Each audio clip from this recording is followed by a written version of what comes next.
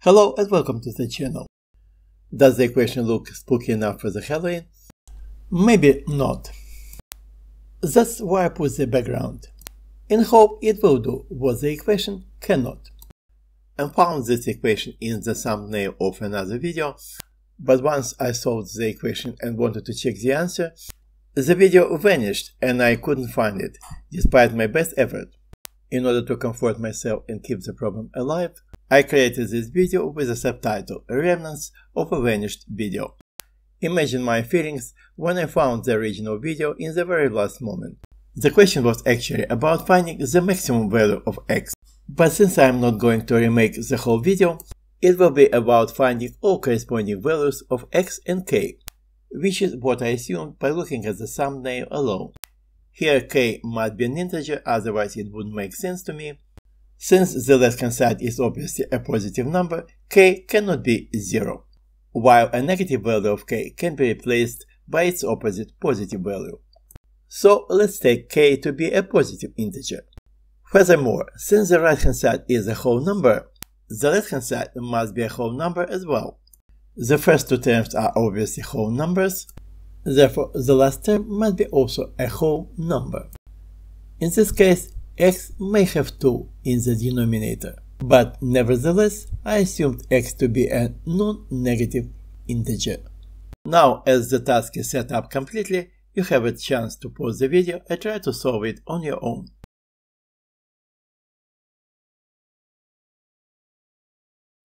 Now, please welcome my solution.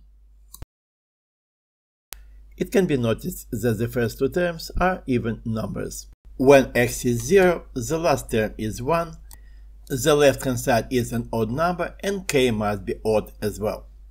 For any positive value of x, all three terms in the left-hand side are even numbers, the whole left-hand side is an even number and k must be even. But no matter whether a is even or odd, it can be represented as a power of 2 times an odd number, and such a representation is unique for a given k. Indeed, if k is an odd number, we must take 0 for p, in which case k will be the odd factor. In case k is even, its prime factorization contains factor 2, while all the remaining prime factors, if present, are odd numbers. In this case, we have no other choice than assuming p to be the power of factor 2, while the product of odd prime factors, if there are any in corresponding power, makes 2n plus 1. How about 2 being the only prime factor? This is not a problem at all. We take n equals 0, in which case 2n plus 1 is just 1. Now the expression for k is proven, and we can write the expression for k squared. This is also a power of 2 times an odd number, and such a representation is also unique. Let's rewrite it in a more suitable way. Here I replaced 2 to the power of 2p with 4 to the power of p and expanded the square.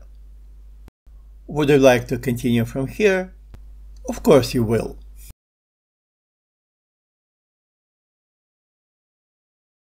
Let's see what we can do for the left-hand side of the equation. In order to make it matching the expression for k squared, we need to factor out a power of 4. However, we can't do it straight away, because we don't know which term is the lowest one. This suggests that we have to consider two cases: when x does not exceed 27 and when x is greater than 27. Let's start with case 1. X is less or equal to 27. In this case, 4 to the power of x is the lowest term, and we factor it out. The powers are reduced by x, while the last term turns into 1. Now, if x equals 27, we have another term equal to 1, so the expression in the brackets becomes 4 to the power 1000 minus x plus 2. Since 4 to the power of x is a full square, the expression in the brackets must be also a full square. And since this expression is quite obviously an even number, it must be divisible by 4, whereas as we can see it gives a remainder 2 when divided by 4. Therefore, in our case, x must be less than 27. So the expression in the brackets is an odd number, just what we need. In order to get a complete match with the formula for k squared, we need to factor out 4 from the first and the second term in the brackets. The powers of 4 are reduced by 1, but they are still non-negative, so all the numbers are integers. So let's match the terms. Since the second term is greater than the first one, 4 to the power of 999 minus x must be n squared, while 4 to the power 26 minus x has to be n. This may happen only if 999 minus x is 2 times 26 minus x. This is a simple equation for x, which is no problem to solve. However, the result is a problem. It is negative, while x is supposed to be a non-negative integer. What a shame. But we've got an experience of dealing with that stuff. And we have another case in reserve. Case 2. X is greater than 27. The value of x can be either less or greater than 1000. However, one thing we know for sure: 4 to the power 27 is the lowest term. So let's factor it out. Now all the powers are reduced by 27. Again we have a term equal to 1 and an odd number in the brackets. Now we know what to do next. We need to factor 4 out of 2 terms in the brackets. But here comes a dilemma, as we don't know which one to take for n and which one will be n squared. So let's consider 2 subcases. When x is less or equal to 1000, 4 to the power of 972 is taken as n squared, and 4 to the power of x minus 28 will be n. It means that 972 equals 2 times x minus 28, and we solve the equation for x and get x equals 514. No upset this time. The obtained number really exceeds 27 and doesn't exceed 1000, and we need to find the value of k. So we get p equals 27, n equals 4 to the power of x minus 28. It is 4 to the power of 486. Now we can apply the formula for k, and after some simplifications we find out that k equals 2 to the power of 1000 plus 2 to the power of 27. Here is another Halloween spooky stuff, the exact value of k, obtained from Wolfram Alpha. It has 302 decimal digits, while its binary representation will obviously have 1001 digits. Now let's copy the obtained result up and clear the page, as we have another subcase to consider. When x is greater than 1000. Now the assignments of n squared and n go in the opposite way. This gives a different equation for x. X minus 28 equals 2 times 972. Such an equation can be solved even by a primary school student. The result is 1972.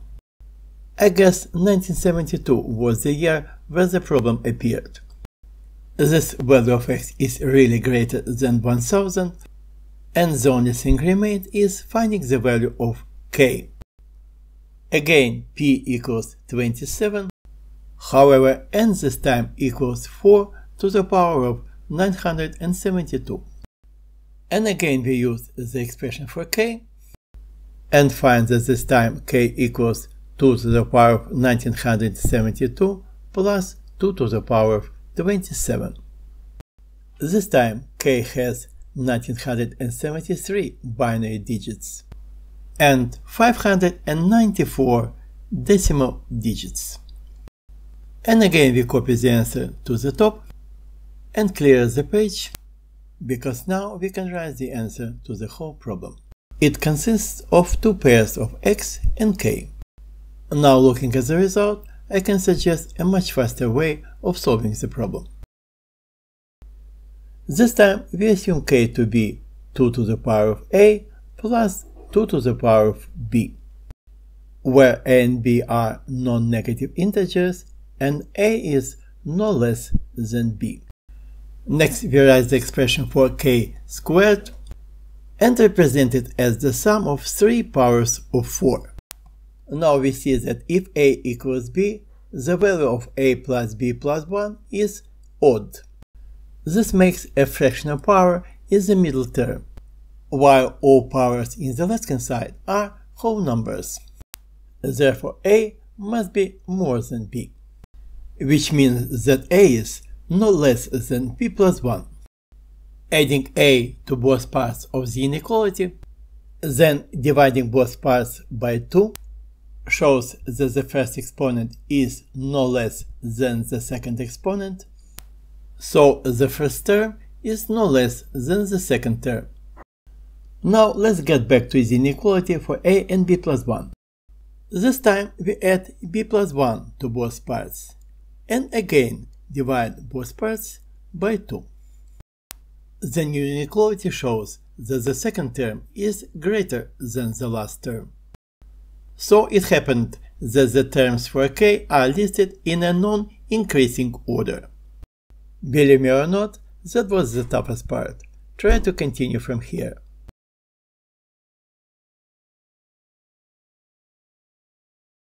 So we have two expressions representing k as the sum of 3 powers of 4. And we only need to match the exponents. To do that, we try different matches for x, starting from the last exponent and ending with the first exponent. Attempt 1. X equals b. In this case, due to the non-increasing order of the exponents, a must be equal to 1000 and a plus b plus 1 over 2 must be equal to 27. Replacing a with 1000 and b with x gives an equation for x, giving a negative value. Therefore, attempt 1 is unsuccessful, and we move on to attempt 2, assuming x to be a plus b plus 1 over 2. Again, a is 1000, but this time b is 27. And we can find the value of x straight away. It is 514. And finding k is not a problem either. It is 2 to the power of a plus 2 to the power of b, which is 2 to the power of 1000 plus 2 to the power of 27. And the final attempt, x equals a. b is still 27, while a plus b plus 1 over 2 is 1000. This time we replace a with x and b with 27, and find that x equals 1972. This makes a also equal to 1972, so k equals to 2 to the power of 1972 plus 2 to the power of 27. This completes the second solution. To be honest, the second way of solving doesn't look strong enough to me, leaving some questions, while I don't see anything wrong with the first way of solving. And this is the end.